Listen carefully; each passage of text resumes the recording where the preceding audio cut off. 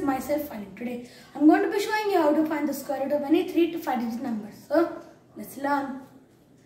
First we make a pair of the right digits.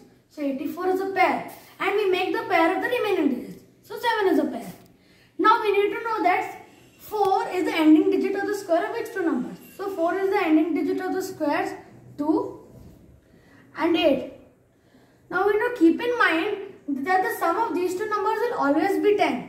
So if we have one number, find the remaining digit will always be easy. So now we need to know that 7 comes between the square of which two numbers. So it comes between the square of 2 square and 3 square. Since it comes in between, we take the smaller digit. So we have our first digit which is 2. Now to find the next digit, we have to multiply this number which is next number. So we have 2 into 3 which is 6. Now if 7 is smaller than this number, we take the smaller digit. If 7 is larger than this number, we take the larger digit. So now 7 is larger than 6, so we take 8. So the square root is 28. Now as you can see, this is a 5 digit number.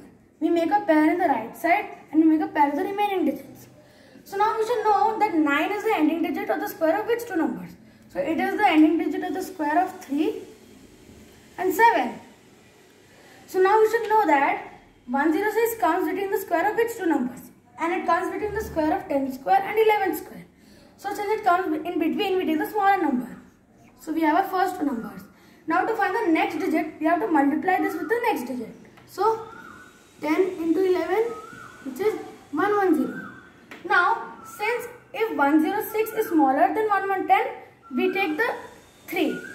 If 106 is bigger than this number, we take 7. Now since 106 is smaller than 110, we take 3. So this is the square root. Thanks for watching. Subscribe.